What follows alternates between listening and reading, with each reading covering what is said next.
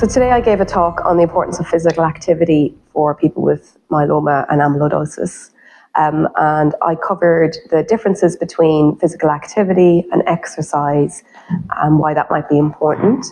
And mainly it was that physical activity is all of our purposeful activity that expends energy, and that includes things that we do day to day with our jobs and occupation, as well as moving around the home, doing housework, doing gardening, and it also includes exercise.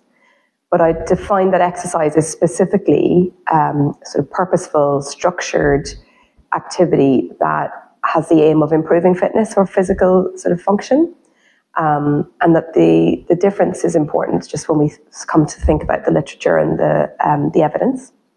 And then I summarised the evidence for exercise in hematological cancers generally, and that some of the benefits that are seen include increased quality of life, improved physical fitness and function, helps to maintain good body composition, as well as psychosocial outcomes and psychological outcomes of well-being.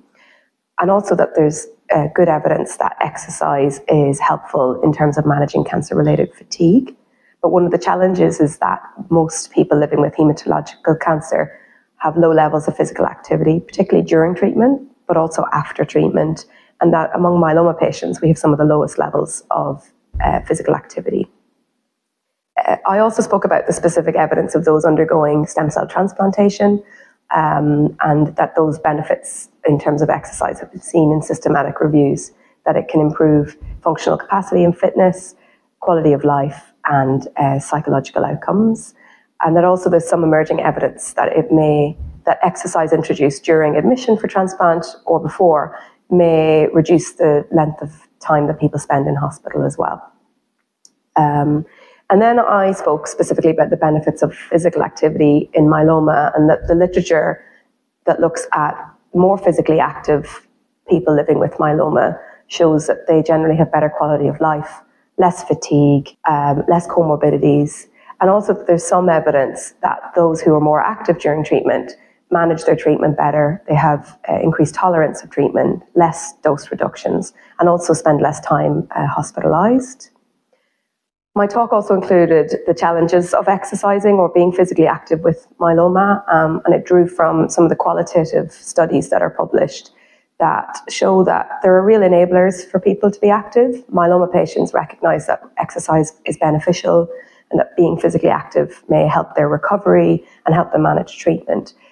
But there's also a huge fear around being physically active because of the context of bone disease, and also the language that is used when people are diagnosed often makes them fearful of being physically active, and that really their preference is for personalised, individualised support from someone who is specialised not just in exercise, but also recognises the challenges that people with myeloma face.